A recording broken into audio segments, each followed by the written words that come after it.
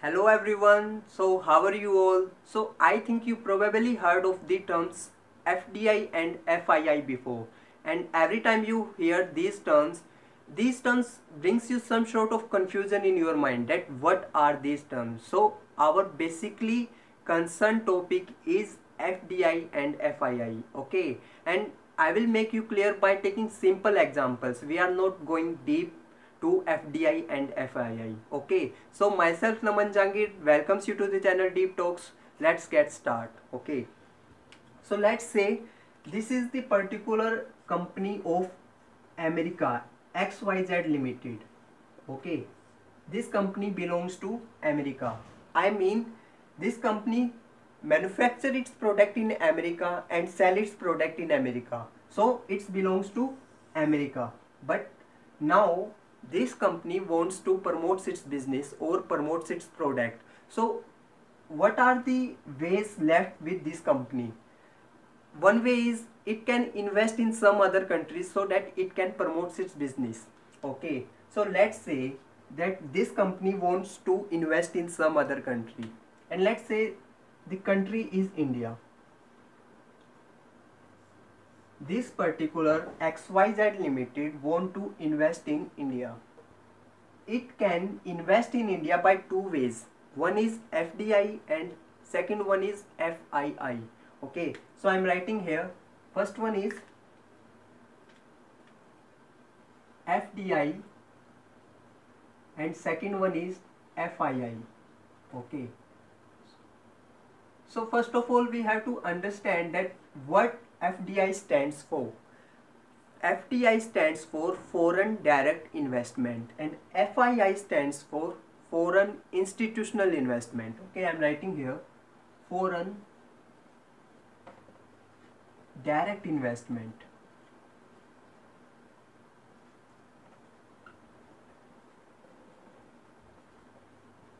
And foreign institutional investment.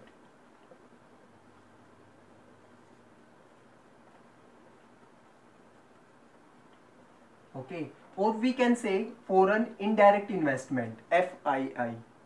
Okay, so these are the two methods by which this particular company of America can invest in India or any other country of the world. Okay, so FDI, come to the FDI now. Okay, so let's say this is XYZ Limited, this is the company of America. Now when it comes to the India, then it will become XYZ India Limited, because this company, this means XYZ India Limited means this company partly be managed by the XYZ and partly be managed by the Indian company. Okay, why XYZ India Limited? Because this FDI are further categorized into two parts. We can say two investment. One is greenfield investment and other one is brownfield investment. So I am explaining that. Okay, so first one is greenfield investment and second one is brownfield investment. So basically what are the greenfield investment and brownfield investment? Come to the greenfield investment first. When a parent company begins a new venture, okay, when a parent company begins new venture and by constructing its new facilities, okay, this comes to the greenfield investment. Okay, and when a company purchases the existing facility to begin new production, that is brownfield investment. Okay, let me take the example of both. Okay, if we talk about the greenfield investment, let me take the real examples. There is a company of China that name BBK Electronics.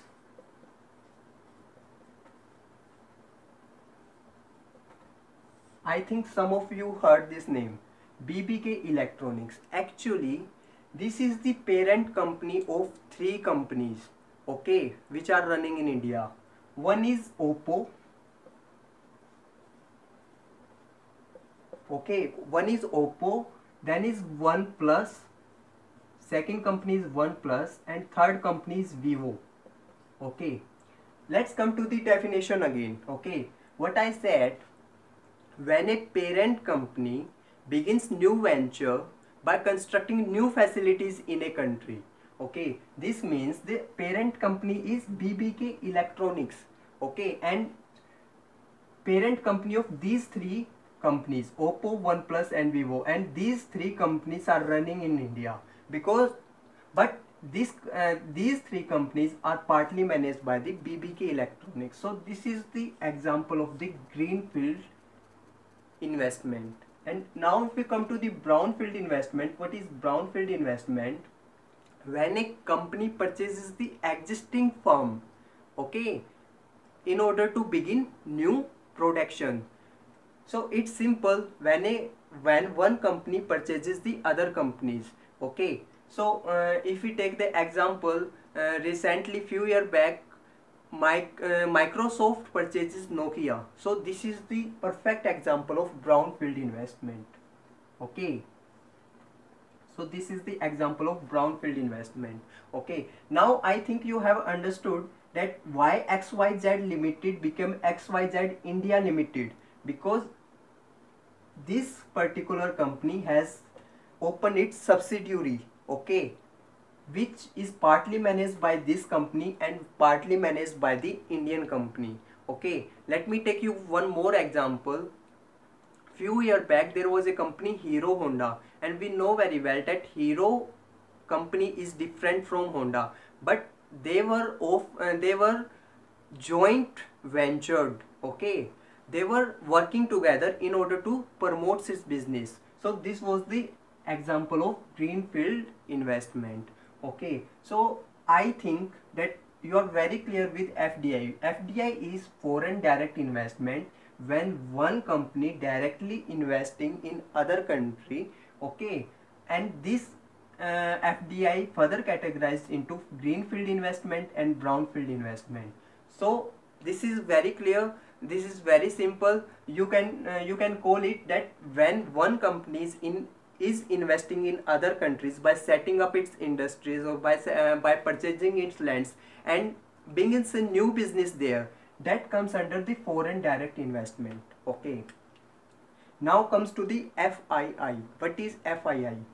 FII means foreign institutional investment, or we can say foreign indirect investment. So this was the example of FDI. But if we talk about FII now, in FII we bring some money to invest in the equity market of that company.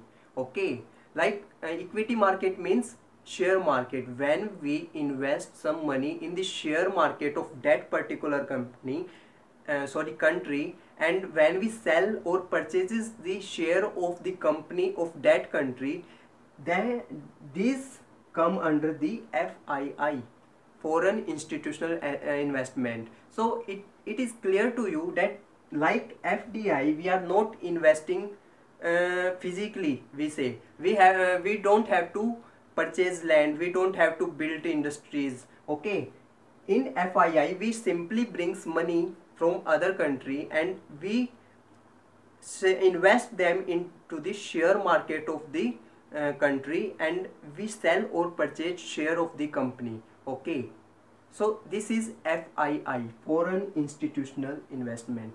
Or there is a second thing, we can say that FDI is the long term investment.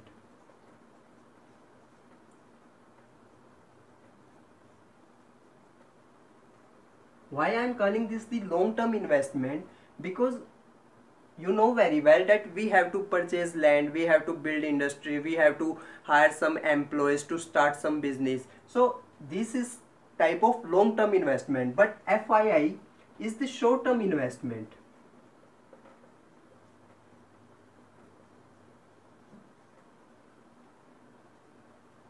Because anytime we can withdraw our money from the share market. Okay, there is no liability, we can say, because we always bring some money and we invest in the share market, okay, and we can withdraw them as we want, okay. So this is the FII and we can call this short term investment, okay.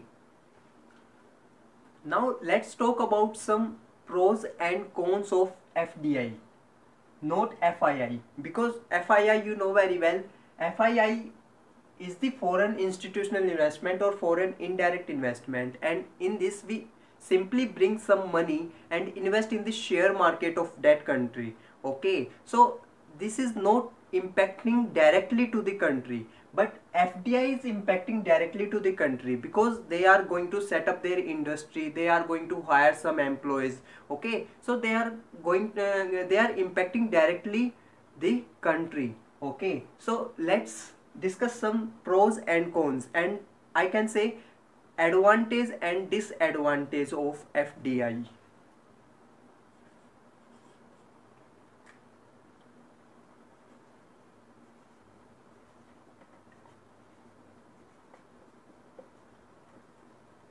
Here we will write advantage and here we will write disadvantage.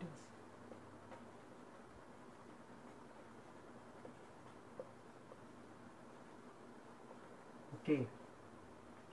So if we see the first advantage, then first advantage is the increment in the employment, okay.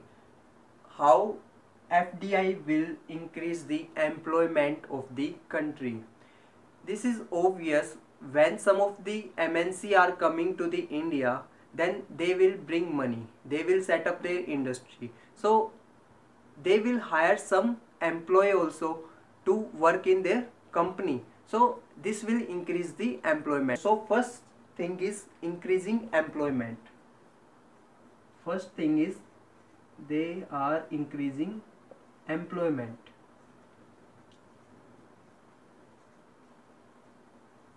Okay. Second advantage is income in the tax revenue. How? As they are coming, they will build its industries, they will hire some employees, they will get income to their employees, so their employees will pay tax. Also they are manufacturing their product, so they have to pay tax on that manufactured product, so this will increase the tax revenue of the country. So this is the second advantage, income of tax revenue.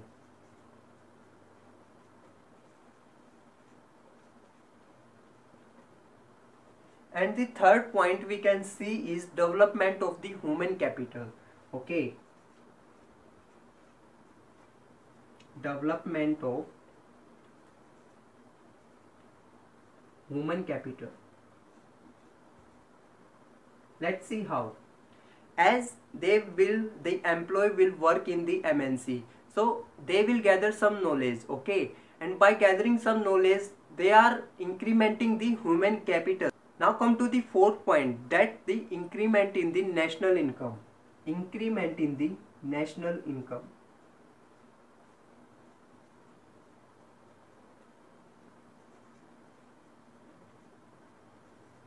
National income.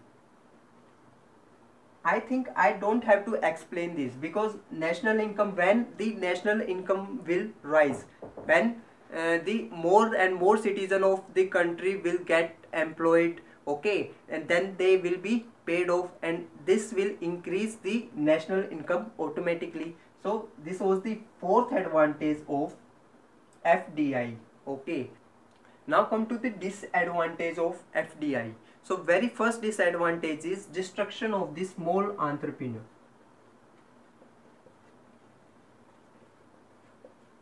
Of small entrepreneur. Why? Because these small entrepreneur cannot be able to withstand the tough competition of MNC.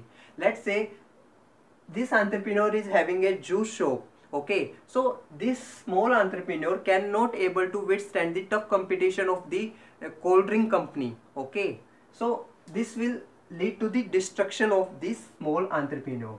Now come to the second disadvantage. Second disadvantage is inflation in the economy.